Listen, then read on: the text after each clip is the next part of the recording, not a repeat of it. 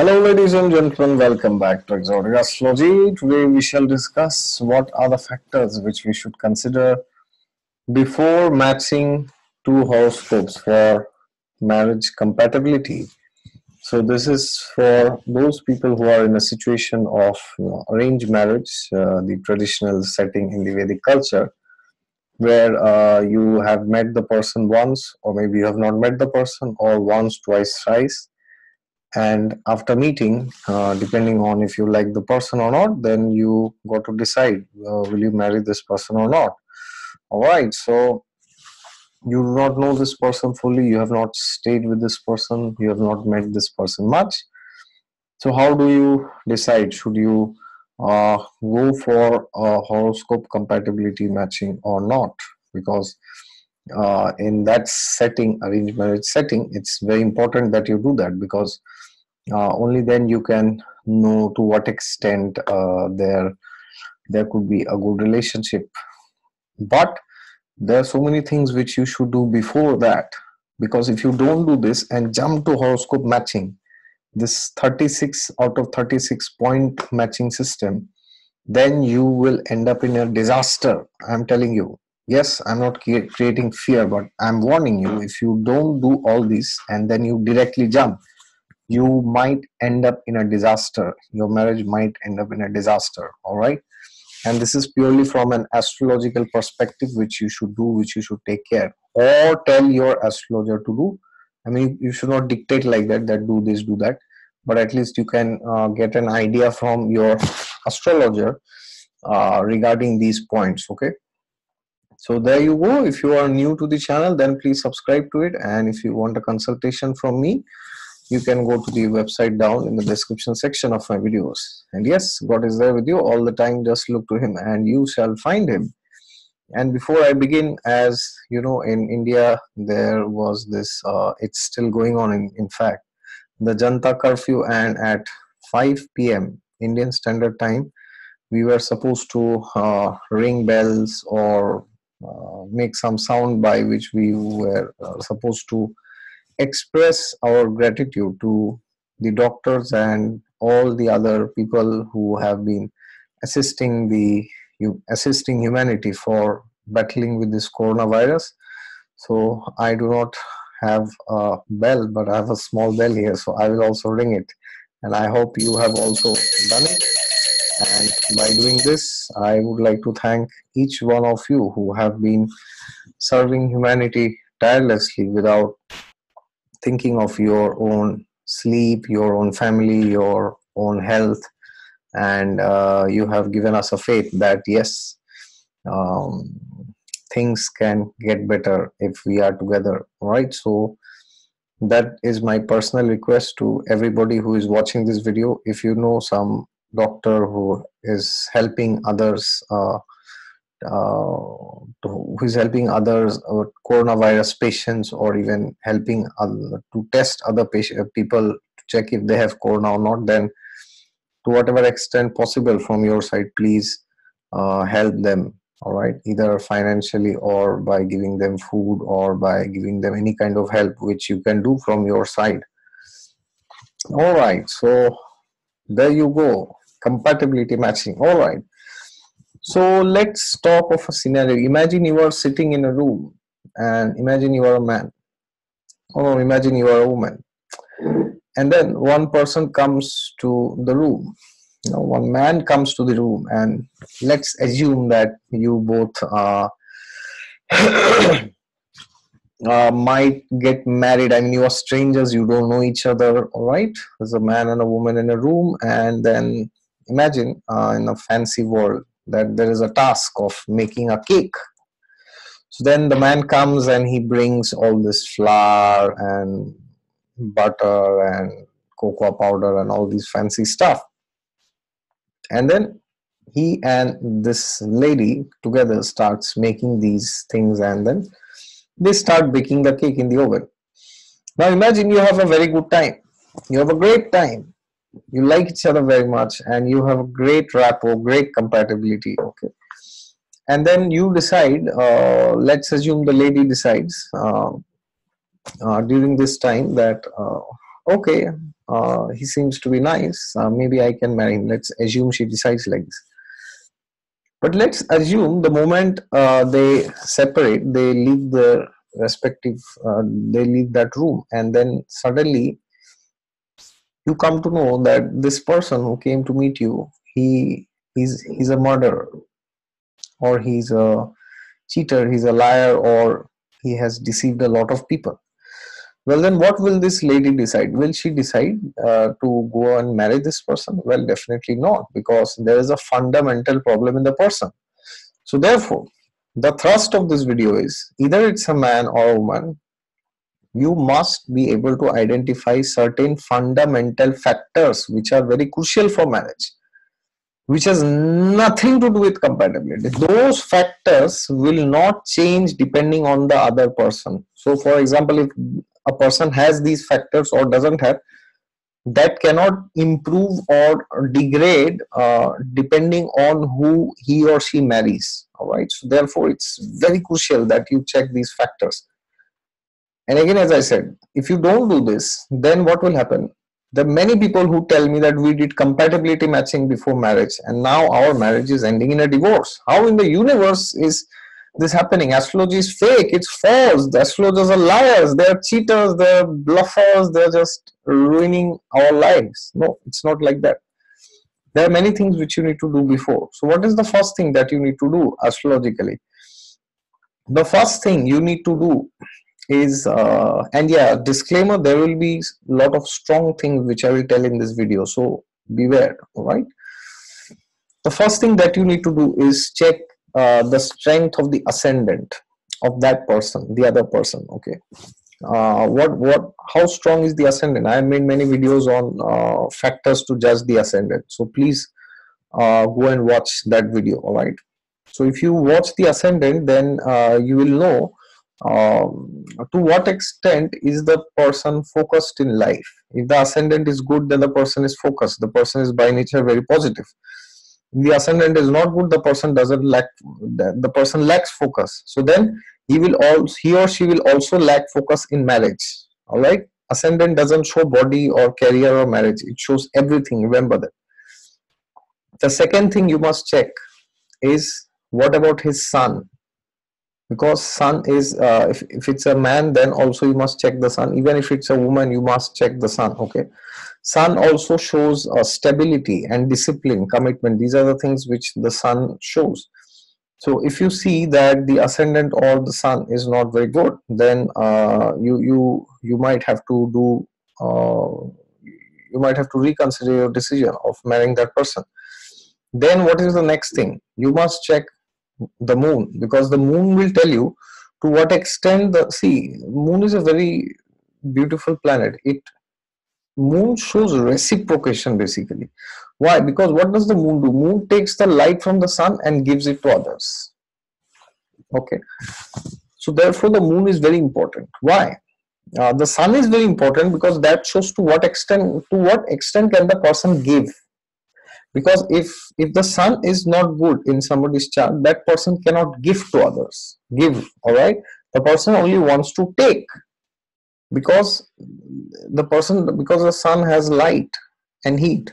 So the sun shows sustenance. If the person doesn't have a good sun, then it could happen that the person is not able to sustain things in life, get along, carry on things in life. All right, and that will also reflect in the marriage.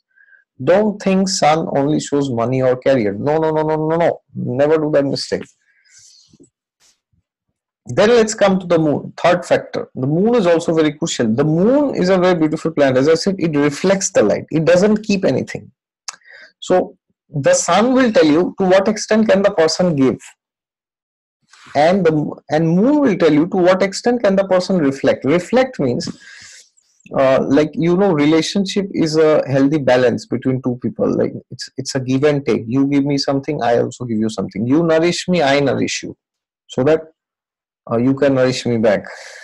That's relationship. That's Libra business. It's 7th house. Yes, relationships are they are like business. That's how relationships are. The Venusian relationships, not Jupiterian relationships. Okay.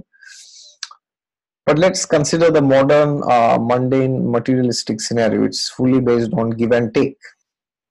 So the moon will tell you to what extent can the person reflect back love. All right, that's very important, because if the moon is not good, then you will feel that you are always doing things in the relationship, you are making more effort, and the person is not reciprocating. Why? Because the moon reflects the light, and if the moon is not good, then uh, the person will not be able to reflect, the person cannot reciprocate love. All right. Now, of course, when I say moon, difficult moon, I don't mean to say that if moon is in debility or it's with Saturn, Rahu, Ketu, you have to judge the moon overall. You have to judge the fourth house also. All right. Therefore, these things are very crucial. So don't just jump into conclusion. Don't write below in the comments that you are speaking nonsense. My moon is in Scorpio. I always reflect light. All right. There are 1,000 things which you need to check to see how the moon is. See which planet is in the sign of Cancer. That will also reflect the color of the moon. See which planets are aspecting Cancer or the moon. They will also color. Right. How is the moon? Is it afflicted? Is it in debility? It is exalted, or it's in Mool Trikona, it's in a water sign, it's in a Ardhi sign, or it's in a airy sign. Is it in a Kendra or a Trikona, or is it in a Dusthana? Is it with the lords of the Kendras or Trikonas? Well placed. Alright. Is it with the ascended lord? You must check all these, and only then you should decide the strength of the moon. So don't write fancy statements like, oh, my moon is in Scorpio, I'm not like this. All right, that's sheer nonsense. If you think that just by the sign placement you decide the strength of a planet, you don't know anything about astrology. All right. Then what is the next thing that you should see? This is very crucial, very crucial. You must check the fourth house, which I mentioned earlier also. The fourth house will tell you, the fourth lord, the fourth house, fourth lord will tell you to what extent can the person be happy in life. I made a video on secrets of the fourth house. If you remember, if you would have watched that video, if you have not watched, then watch it. You will get more idea on that. The fourth house tells you how you absorb things in life. What is your default setting? What is your default outlook to life? Because the 10th house is the house where the sun is at the noon. It's like mid-heaven. It's the peak of the sky. But then fourth house is opposite. Fourth house shows when things are not going the way you want. Sun 10th house means everything is going your way. It's like that, the light is fully there. But suppose, let's assume, what happens to the sun when it's in midnight? It almost as if it has disappeared. It is almost like that. So when things don't go your way, the way you want, how do you react? How much mental stability do you have? How much emotional stress, emotional pain, or emotional, I won't say pain, but how much emotional fluctuations can you handle? Because every time the relationship will not be good. Sometimes you might have to stay separate because of career issues. Sometimes you may fight, you may quarrel, you may not talk to each other. So that will create emotional stress. To what extent can you handle emotional stress? That is there for every relationship in this world. Brother, sister, mother, father, husband, wife, any relationship. All right. So you must check the fourth house, the fourth lord. And then the next thing you must check is the fifth house and the fifth lord. You must check this. Why? Because the fifth house, the fifth lord will tell you to what extent does the person has a zeal in life. Because if you remember, I had made a video on the fifth house. If you have not watched it, then please go and watch. I said in that video that the fifth house, fifth lord, and associations with the fifth house, these things will tell you to what what is the reason that you get up in the morning. So therefore, they say fifth house is the house of motivation. Why? Because motivation is something which gears you up in life. So if a person doesn't have a good fifth house, or the fifth lord is badly placed, then it can happen that the person lacks motivation in life. So then he or she will also lack motivation to maintain the marriage.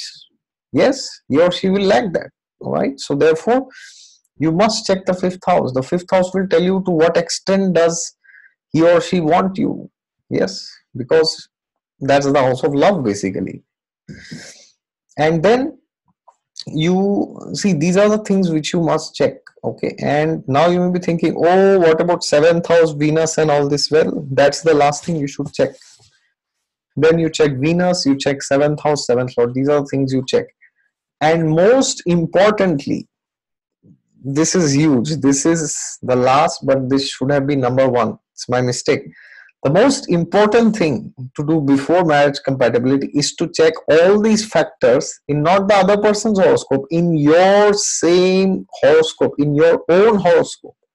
Because if these factors are not good, then it doesn't mean you marry the most beautiful lady, the most intelligent man, or the most handsome man, or the most rich man, or the most richest lady. It doesn't matter. You will be miserable. All right. So therefore, first check these factors in your horoscope. Then you check these in that person's horoscope. And only then you should go for compatibility. Not just that you are doing some fancy Gun Milan, 36, 15 out of 36, marriage is cancelled, marriage is bad. No, it's not like that, right? You must check these factors before doing compatibility matching in your and in that person's horoscope. So now, the question is, what if maybe the other person is having these things and you are not having? Then what will happen is, irrespective of whatever that person does, you will not be able to feel happy because you are not happy with yourself basically. These factors are not good. Okay, so and now if you are having these factors, where good factors, and if that person doesn't have, then what will happen? Then you will be doing things from yourself, but that person will always feel that you are not doing, you are lacking in some area. That person will complain, play games with you. So then you have to really decide, should you go ahead with this person or not? Okay, for marriage, because marriage is a very big decision. So therefore, please ensure that you check these factors before you go for compatibility matching. Before you go for all this fancy stuff, oh, my Venus is in Libra, her Venus is in Gemini, it's in trines, it is good. No, these are all piece of garbage actually. If these other factors are not good, I don't give a damn to where your Venus is and where her or his Venus is. It simply doesn't work. It's all crappy, useless garbage. It won't work because that's what they are doing in the West. I see some people, they come to me for consultations and they say that, oh, I'm in US and this astrologer, I'm in London, this astrologer told me your Venus is in trines to each other, you'll have a great sex life. Wow, that's not prostitution. Marriage is not prostitution, that you're just having sex 24 hours. For God's sake, I don't know what is their conception of marriage. Then if you are seeing, oh, Venus is in Taurus, and then her Venus is in Scorpio, it's 7 houses apart, great, fantastic, wow, you are heading in for a disaster. Okay, so please check these points before you check your Venus compatibility. Before you check Mars, you check your moon sign compatibility. All these things will matter least, because these factors are like the foundation of the horoscope. If the foundation is only weak, if your or his or her foundation is weak, then it doesn't make sense to do compatibility matching. All right. So even if there is compatibility is only 10 to 20%. I have seen in my experience. I have seen the worst compatibility matching couples staying together because their individual horoscopes in these factors are very good. And I have seen the other way around also. Crappy horoscopes and very good compatibility, sometimes up to 25 or 28 also I have seen. They have ruined their lives. They have ruined their lives, their families, their children, their parents, everything they have ruined. Why? Because these factors which I told you, they will tell you to what extent can you be happy yourself without the partner. Because remember, if you are happy when you are single, you will also be happy when you are in a relationship. There could be fluctuations, of course. But if you are not happy when you are single, if you are crying, you are miserable, you are empty, and you feel that you need somebody, then you will never be happy in any marriage, any relationship with any number of people. You may dance and hop from partners to partners like dogs and animals and cats and monkeys. It won't make you happy. All right. So the question is, what should you do if these factors are not good? All right. So therefore, you must chant certain mantras. So for ascendant, you can chant this mantra: Shri Ram Jai Ram Jai Jai Ram, Shri Ram Jai Ram Jai Jai Ram, 108 times every day morning. For fourth house, you can chant Om Namo Bhagavate Vasudevaya 108 times every day morning.